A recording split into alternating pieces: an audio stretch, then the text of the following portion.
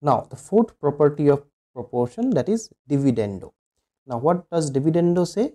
Dividendo says if A by B is equal to C by D, then you will have A minus B by B is equal to C minus D by D. Okay, let's take an example to understand this one clearly. So let's take the proof for this one first. So A by B is equal to C by D, so that is given to you. So to prove this one, all you have to do is to subtract 1 from both left and right side. So I will take LCM here. This will be A minus B by B, and this will be C minus D by D. This is the proof for dividendo. The proof is very easy.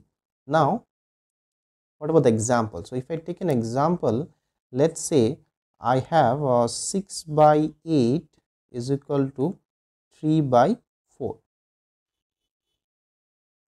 Okay, so if I apply dividendo here, A minus B by B, isn't it? So A minus B by B. So if I do this, it will be 6 minus 8 by 8 is equal to 3 minus 4 by 4, isn't it? So minus 2 by 8 is equal to minus 1 by 4, right? So that is an example of dividendo and how you are going to apply this in real questions. So in the next video, we shall be learning the fifth property, that is convertendo.